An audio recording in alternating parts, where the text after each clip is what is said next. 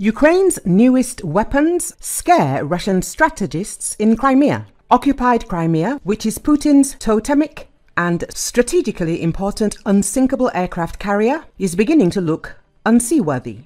Former Royal Navy officer Tom Sharp writes about this in a column for The Telegraph. In his opinion, the closure of the 4 main supply arteries like Kerch Bridge and 2 ferry crossings and the railway will leave the peninsula without engines, weapons and food. The stockpile of weapons that the Ukrainian army can use against the Crimean bridge is growing. Recently, they presented a new naval drone, Stalker 5.0, which is significantly cheaper than the Magura V5, which ousted the Black Sea Fleet from occupied Sevastopol.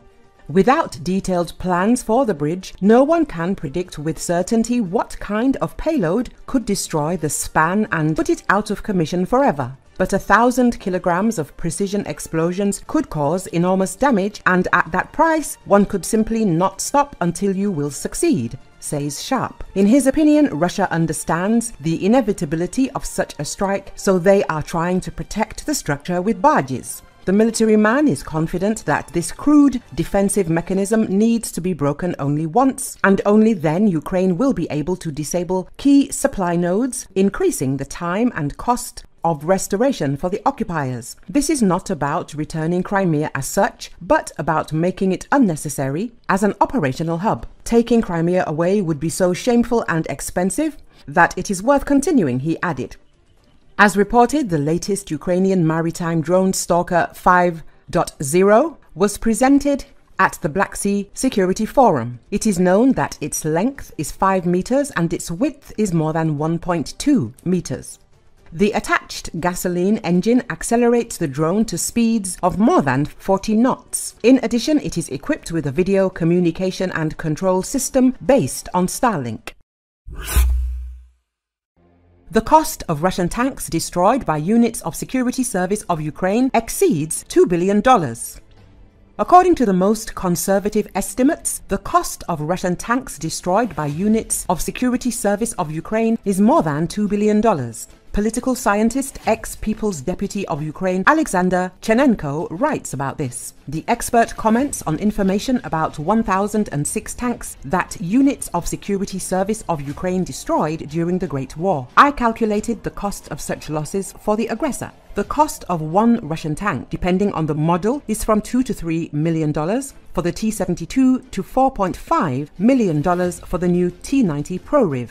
According to the most conservative estimates, the cost of destroyed enemy tanks is more than $2 billion, reports the former People's Deputy. Chernenko reminds that in addition to tanks, units also destroy their expensive Russian equipment, armored personnel carriers, artillery systems, radar installations and the like. And recently, the service's drones destroyed the 3rd Russian radar, each of which costs $100 million. I noted that the security service of Ukraine constantly demonstrates footage of the combat work of its units. Each destroyed piece of equipment has confirmation, the political scientist emphasizes. We state that the service's units destroyed more enemy tanks than all the Allied countries combined gave us tanks. And the Russians are increasingly throwing ATVs or even infantry without armor cover into meat assaults.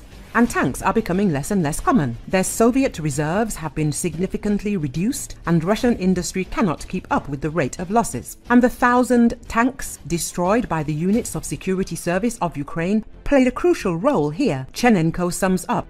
Let us remind you that earlier it became known that units of security service of Ukraine destroyed 1,006 enemy tanks during the Great War. The largest number of enemy armored vehicles were destroyed during fierce battles in the Donetsk and Kharkiv regions. Most of the tanks were hit at the initial lines of the offensive before they went to storm the Ukrainian positions. Some of the tanks were destroyed along with their crews.